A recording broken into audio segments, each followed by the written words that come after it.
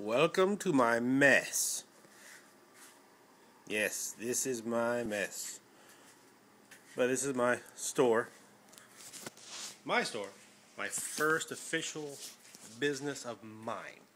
Which means that I'm now the owner, operator, boss. I'm the boss. I own it. So now I'm the only one that can yell at me. Which is nice. But I've been over for about 3 weeks now. And this is the last week of the month, which means I'm fixing to start having to pay bills, which making money is awesome, and paying money sucks. But you gotta pay to make and all that stuff that they say.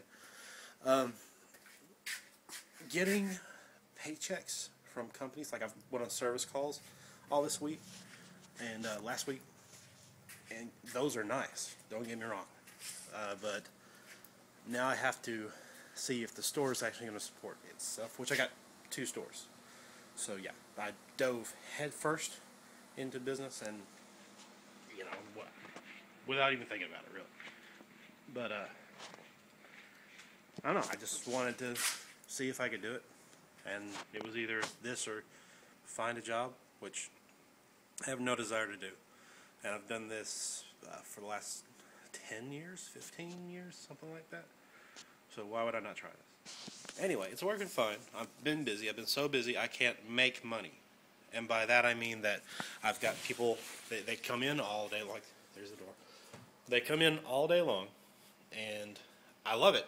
Love customers, but I don't have time to, phone calls. I don't have time to actually sit down and work on stuff and get it finished so that they can pay me, which is a problem.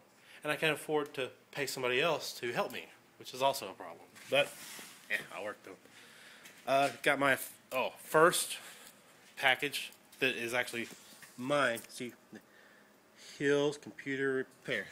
That's my business. There's all the stuff that I got in my first order. So excited. Okay, so it's not that exciting for you, but for me it is. Seeing my name on the paycheck when somebody signs it to me, it's kind of awesome. Making really big deposits in my bank account. That doesn't happen ever. It's really cool.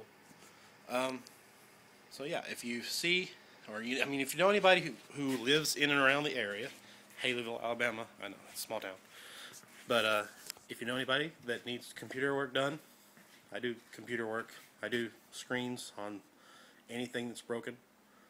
If it's electronic, I can fix it, or I know somebody who can. So there you go. That's my little infomercial from me. Anyway, here's some laptops being worked on right now. What else? That's pretty much it.